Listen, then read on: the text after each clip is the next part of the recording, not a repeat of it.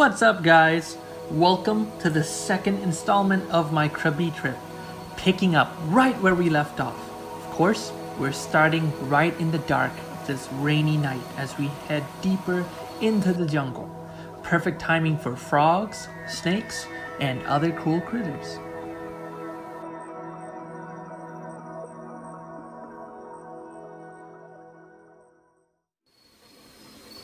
Look at this animal. Man, I thought this was a wolf snake.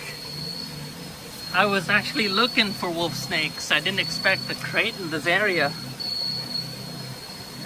This is a Malaysian krait, or blue krait.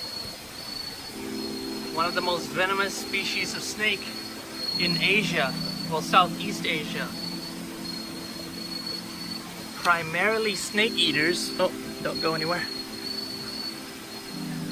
Right.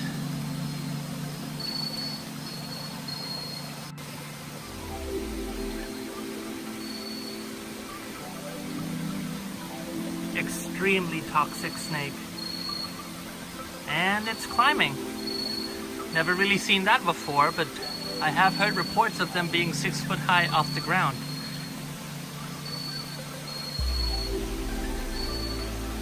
That is fascinating. Look at this guy go. Drop for drop, one of the most venomous snakes in Southeast Asia. He doesn't even care about me. He knows he's deadly. He knows if I mess with him, it could be the last mistake I ever made.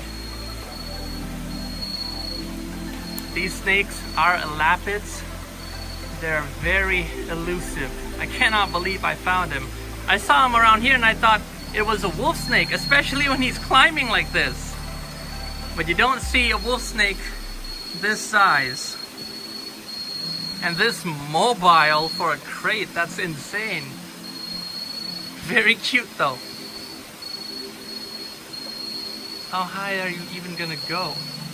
They're out here tonight looking for snakes. That's their primary diet. They will feed on other reptiles like skinks. When food is scarce, they will go for rodents if food is scarce. Oh, I'm sorry. I just thought that I was gonna find a wolf snake here because this place really isn't known for kraits. But wow, that's insane. Oh, pure excitement, especially when I'm seeing one as high as me off the ground climbing up a tree. I might have to get him down because I want to talk a bit more about him. Alright, yeah, come on. Okay, he's coming down by himself. They have very potent postsynaptic neurotoxins, and that potent venom is used to subdue prey as fast as possible. I'm talking snakes taking a bite from this guy could die in a matter of seconds. God, look at him go. He's higher than me now. That's incredible. I've never seen this before. Though this species of snake is extremely venomous, they are very mild-tempered. They're very shy. They'll prefer to just run away, and biting is a last resort. He doesn't even care. Look at that. Now, of course, I don't encourage anyone to go out and touch a krait or something, but wow, look at this animal. Just showing how cool they are. He's definitely hungry, looking for some snakes he can put on a bit more weight. Now the wolf snakes that I'm looking for, the Malaysian wolf snakes, mimic this pattern quite well. But the banding is not as long, and they lack the ridge on top. This is how you mostly tell kraits apart from them. The shorter, rounder head, and the triangular ridge on top of them. Look at the scales on top.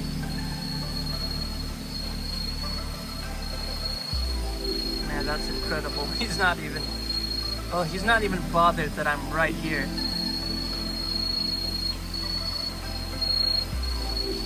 But it might be time that I say goodbye and stop bothering him. He's got stuff to do tonight, and so do I, because tomorrow morning's another day of herping, and I don't want to be too tired for it. Alright, buddy.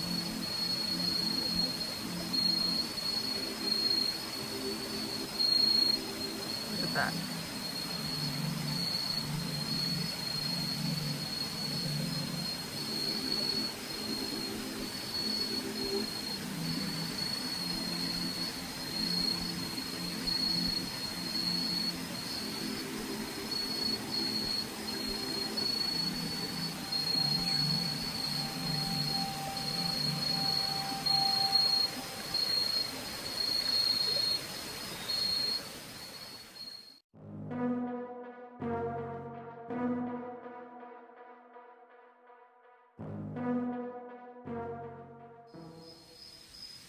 Not only do we find a gorgeous Krait, right nearby is this female Kilobyte beetle.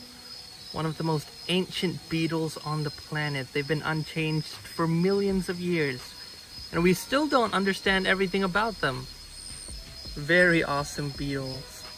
This is not full grown, this is a medium-sized one. Continuing into the night.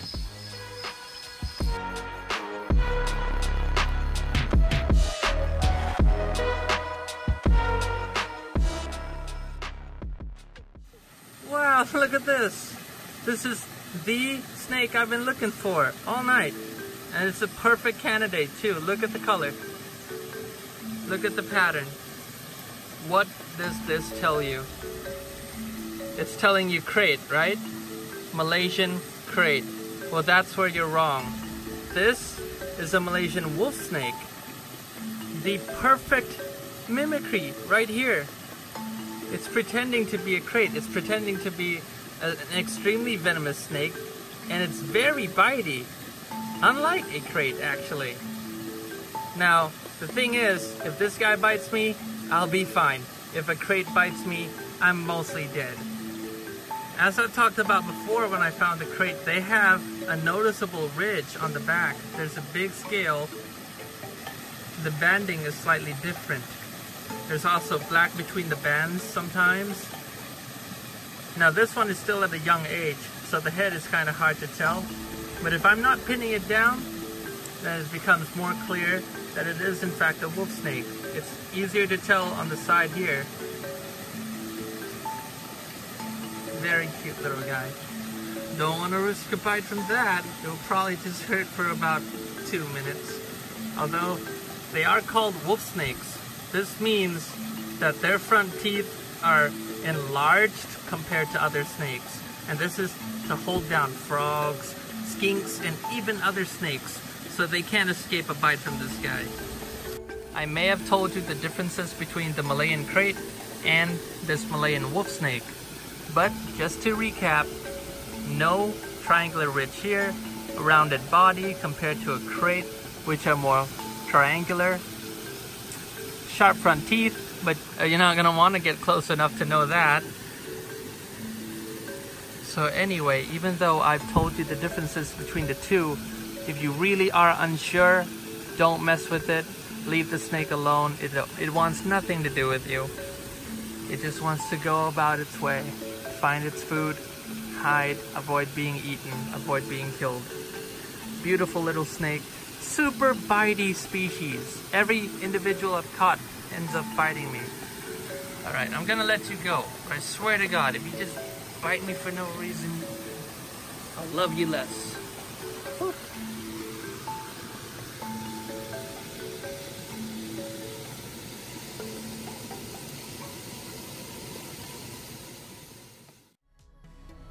Thank you guys so much for watching and supporting my channel. Like, comment, and subscribe. I'll see you next time in the final episode of this herping series and future ones to come. Bye bye.